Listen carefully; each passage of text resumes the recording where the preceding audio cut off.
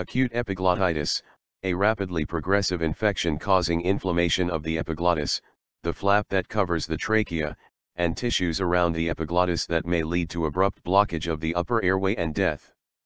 The infection is usually caused by bacteria. The inflamed epiglottis mechanically obstructs the airway and impairs the breathing process. The onset of epiglottitis is generally rather sudden. Sore throat and hoarseness, frequently with a high fever, develop abruptly in a previously well individual.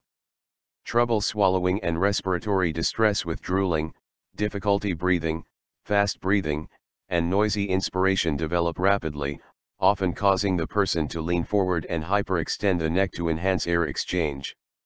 Treatment involves hospitalization and respiratory support, which may include a breathing tube, or ventilator, as well as antibiotics to treat the bacterial infection.